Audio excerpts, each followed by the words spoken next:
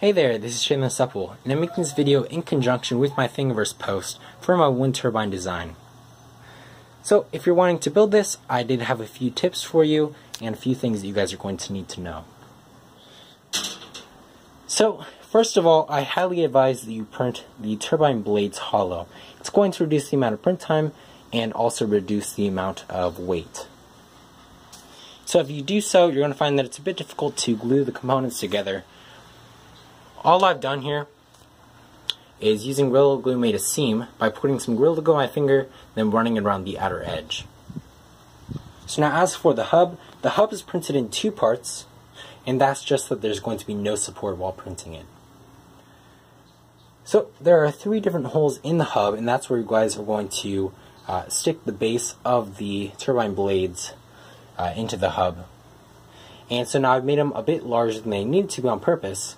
Reason being that you guys can put tape on the outer edge of the base of the turbine blades and then stick them in. And in doing so, you guys are going to get a much better fit than just having it be bare. And so I have two more notes here. You guys are going to have to modify the hub to for your motor. And so mine has a stem and then a nut on the other end of it, and so I was able to secure it to the bottom half of the hub. Okay, and then last note is that you guys are going to have to figure out how you're going to mount this. And so that can be quite difficult, but if you have a longer motor, then you guys are going to want to make some sort of adapter for that motor, and then figure out how you're going to affix it to whatever you're going to affix it to. And so that's quite vague, but unfortunately that's all I can give you, because there are a few different factors here. And so you're just going to have to consider all those, and then figure out what you want to do. A few different possibilities is you can stick it on a post. And if you stick it on a post, then what you're going to want to do is, use zip ties or something like that to secure it, because 3D printing a fixture while working with a post is going to be rather difficult.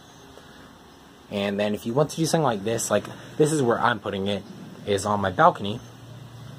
So I'm just going to have, something which is going to wrap around it, and then it will likely just be dangling. So, that's all. Oh, and my apologies, there's one more thing.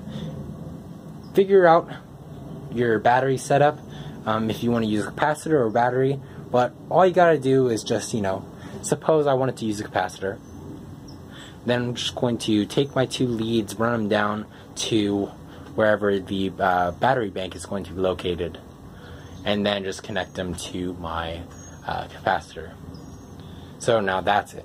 I wish you guys the best of luck in building this, and I'll see you guys next time.